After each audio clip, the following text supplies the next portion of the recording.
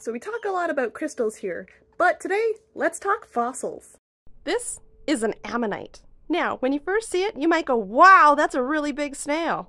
Actually classified as a gastropod. Ammonites, on the other hand, are classified as a cephalopod, which are actually the same family as octopus and squid. So essentially, look at this snail, but think of a squid coming out. When ammonites fossilize, there's two very common crystals that are involved. One is the brown on here, which is aragonite, and the other is this yellow, which is calcite. But that doesn't mean the other minerals aren't involved, like this one, which has pyrite. Because of their spiral shape, ammonites represent continual change and evolution. And because of those two crystals inside, they're really good for attracting prosperity and success.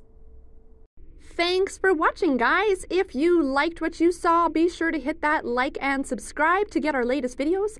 If you also like anything that you saw, we have a beautiful store located here in Winnipeg, Manitoba. Or if you're not from the area, you can shop online at yieldrockshop.com. Cheers!